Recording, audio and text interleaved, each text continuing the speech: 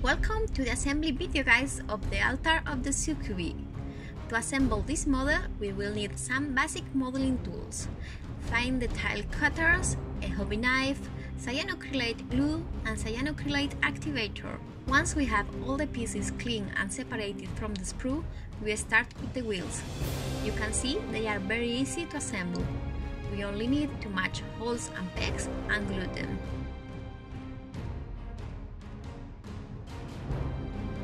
We do the same with both big and small wheels. Leave them aside without sticking to the main body until all is painted.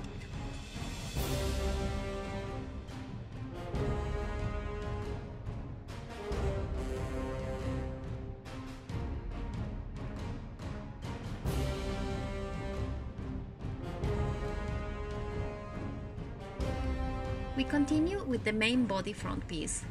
Notice every piece has letters and numbers in the joints to identify which parts go together.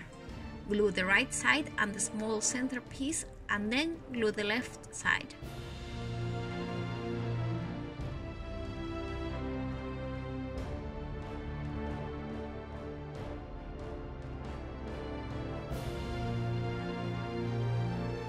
We continue with the central section of the main body. We follow the number letter joints guide as we do before.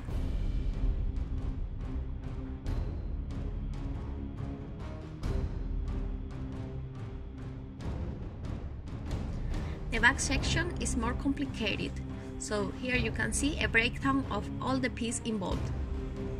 We begin with sides.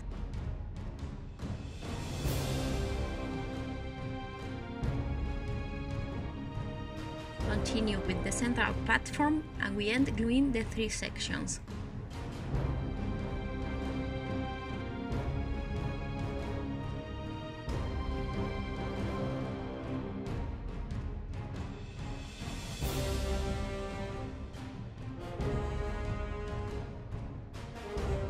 Glue the spines on the sides. We set aside the curved root without gluing it for now.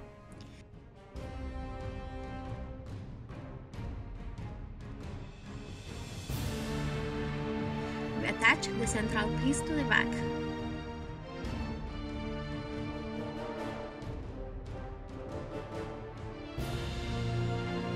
And now we can glue the root over the ramp. We display all the main body without gluing. Assemble the demonic faces trunk. Join the different parts taking into account the shape, the holes and the letter numbers guide. Don't worry if you appreciate any group between pieces, we will fix it later.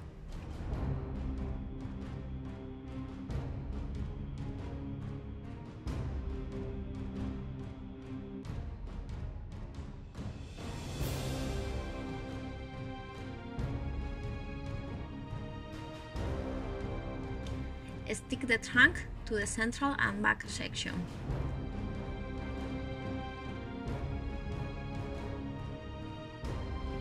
Then the wooden platform to the front main body piece.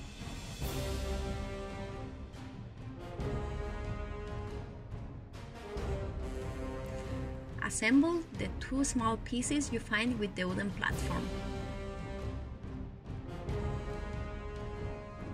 Glue it to the big platform, remembering that you can check the reference image to be sure about how to do it.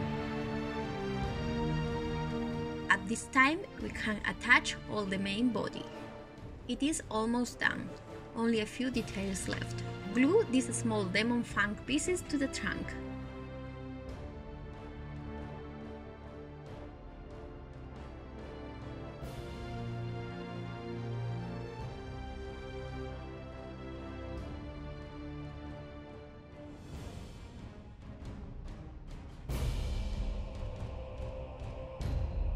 And the sharp edge spikes to the front side.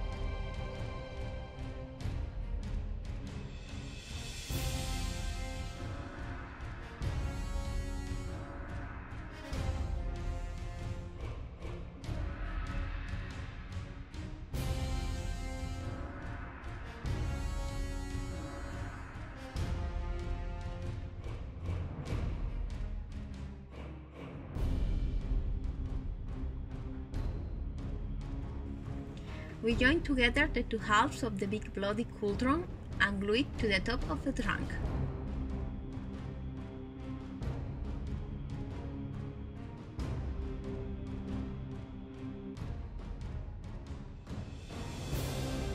Now we glue the blood staff piece inside the cauldron.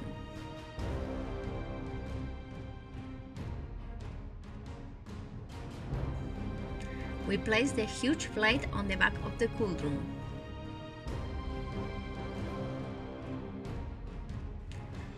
Stick the small spikes in the edge of the cauldron, double on the front and single on the sides.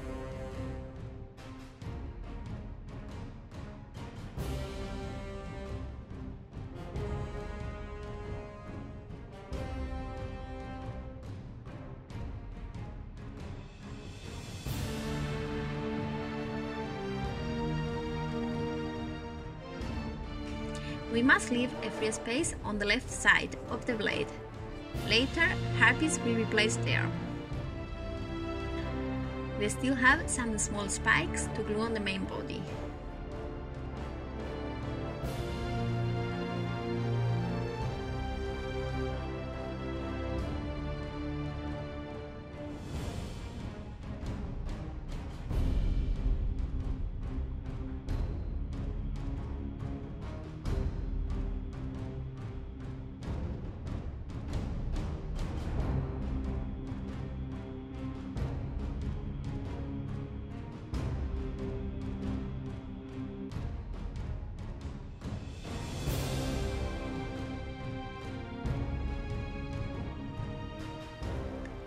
Now we have finished the altar body, we continue assembling the harpies that flutter around the bloody cauldron.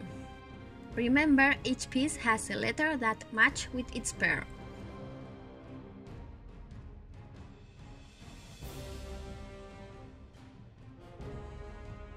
First of all, we have to assemble each harpy separately. I suggest not to glue them to the altar before painting. It will be easier to paint this way and it avoids any piece to be broken.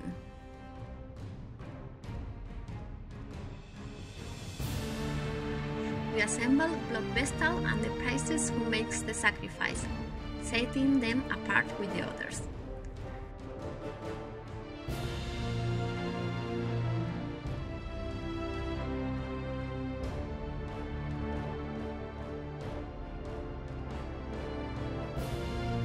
Finally, we assemble the slaves that drag the huge altar. We have two of them on the front. The one with the right leg in front goes in the right side, and the one with the left leg in front goes in the left side. These two have joints in their backs that fit with two of the sharp spikes on the front. As with all of the other characters, I prefer to paint the slaves before gluing them to the altar. There are 4 more slaves that push the altar from the backside.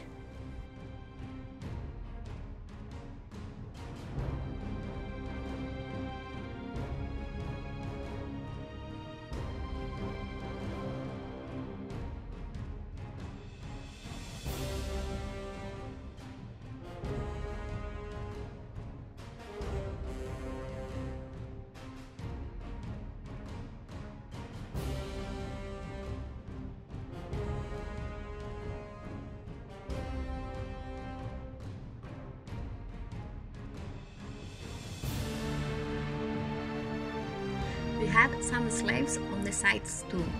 For a right assembling, we have to ensure the slaves have their fists upwards.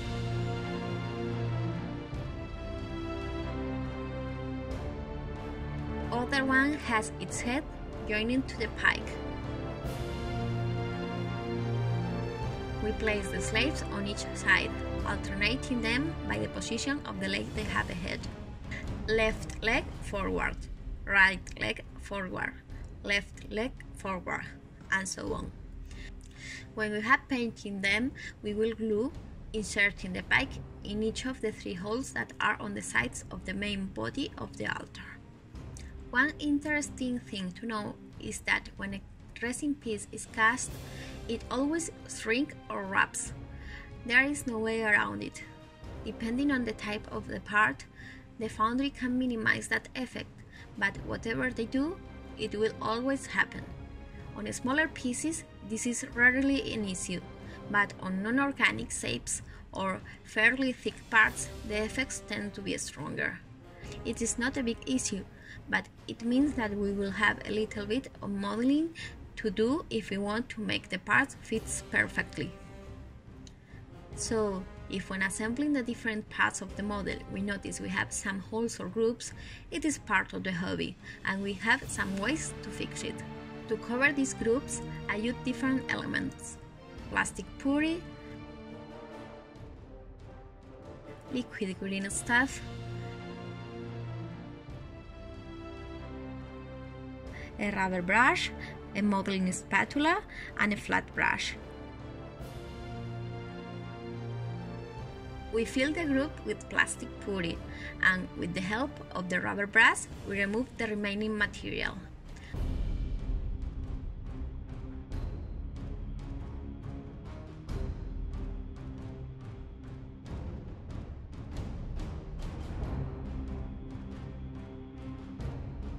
We can also clean around the groove with the flat brush wet in water.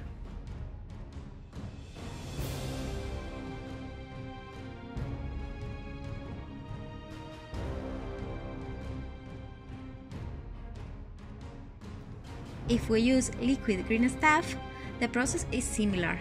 Maybe we should apply several layers to completely cover the groove.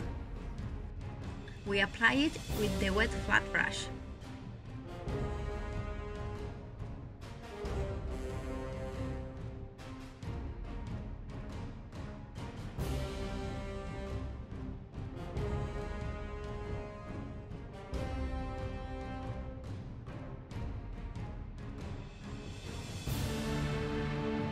When the grooves are too large, I prefer to apply cyanoacrylate gel and then some material that also texturizes.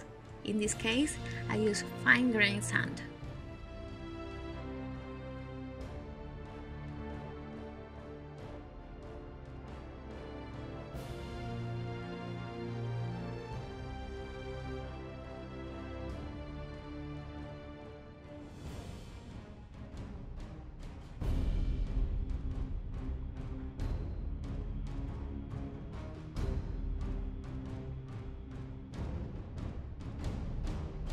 In future videos, we will paint the different parts of this great model until we have it completely assembled and ready for the battle. Don't miss it! Thanks for watching!